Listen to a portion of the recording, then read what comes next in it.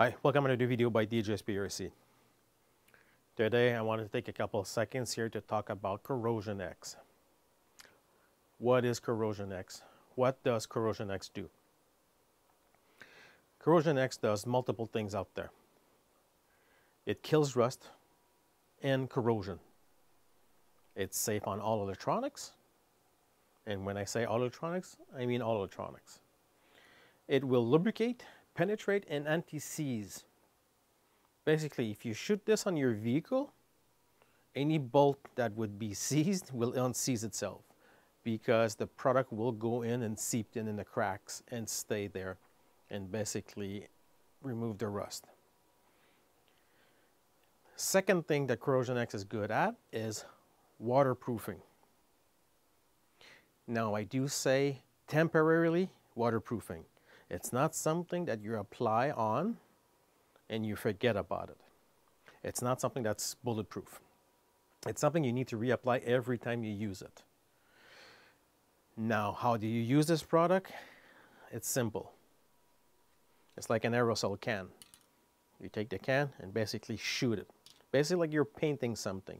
You can even use the straw that comes with it to go in tight corners or crevices. Once you applied this product on your electronics with a good coating, you basically could run it almost in water. Now, I'm not saying to run your vehicle in water.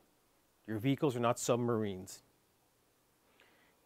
And the other thing too, guys, I have to make sure this is not something that's permanent. It's not something you shoot once and you forget about it. I want to make sure you're aware about this.